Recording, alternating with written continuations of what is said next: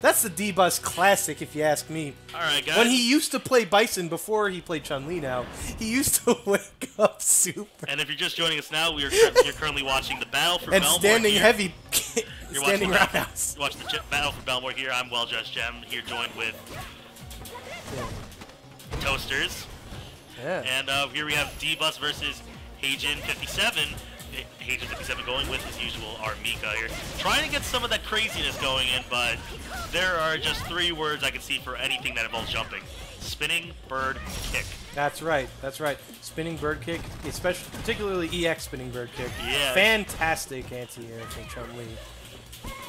Tries to chop the promo, but the Another it's going to take away the armor. Another solid application I see for that move used a lot is after EX legs.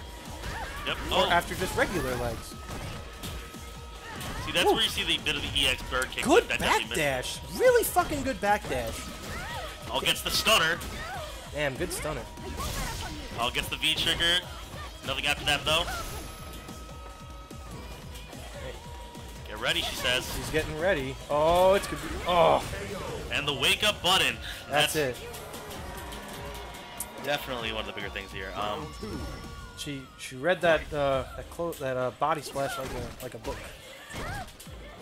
Chun-Li also just has very solid buttons, like very safe, lots of good anti-airs, very long reaching, we could say. Yeah. Oh, and another stunner. Good stunner. Good V reversal. He read that, but not really converted. No punish off of that too. Bit of a shame. See how it's gonna turn out here. Oh, gets another stunner. Another stunner. He's always going with that V. He's getting a lot. I will say this. I'm noticing that Hejin is just V reversal a lot more at the right times. At the right time, but he's not able to get that gray health off. He's just getting that's the problem. It's essentially because it doesn't really. But it does put them back into neutral. So. Yes, it does. But he has to. I guess he should like be converting off that or like going for a mix-up. All right, first round goes to the real Dbus. And I prefaced that the real Dbus. Yeah. Can't preface that enough. Round 1. And here we're going into game 2. No character switching right now. Yep, they're sticking with who they stick with. As far as I'm aware, Hejin has a pocket jury, but probably not one that's ready for this tournament. Especially with a good lead like that, Hejin is going just straight in.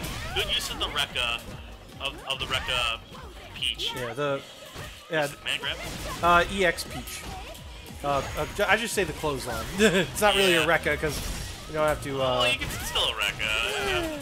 That's how I remember it. Oh, good use of the armor there, but very risky, especially with Hejin's stun just building up there, almost at near completion. Oh, good body splash, really solid.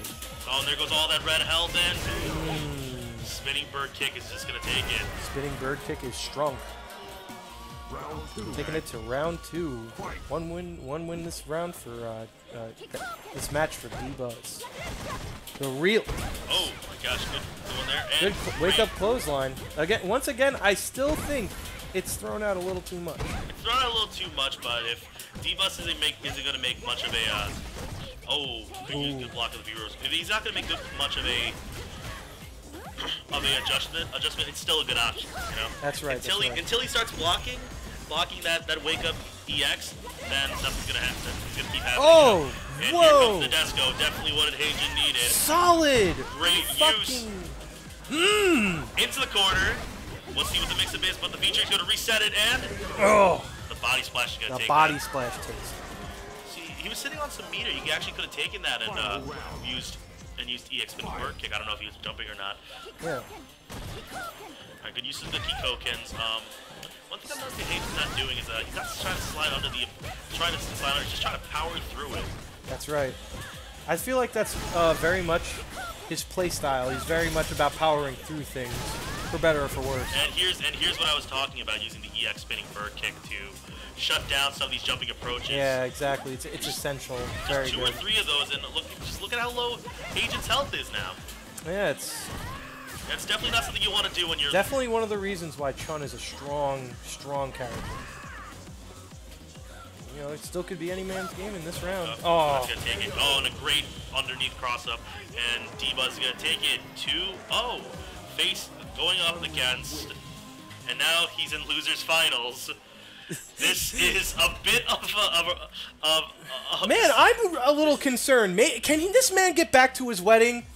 Nah, my man. He's got to face against Listmaster. 89. 89. Oh, he's going in hot.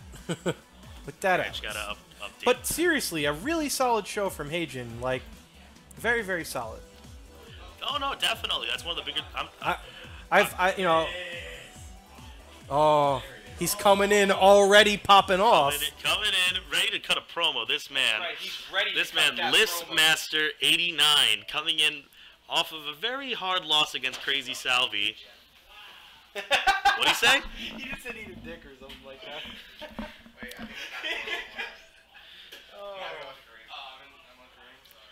Typical Long Islander. Alrighty, guys, just so you know, just remember to follow us all on Facebook.com/groups/NeoParadise FGC. That's right. We're coming up to losers finals. To losers finals here. Remember to tweet it out to everyone. Make sure they all know what's going on. What are you guys chilling out for? In fact, I'm gonna put it on my own Twitter right now as these two do their start and do a button check.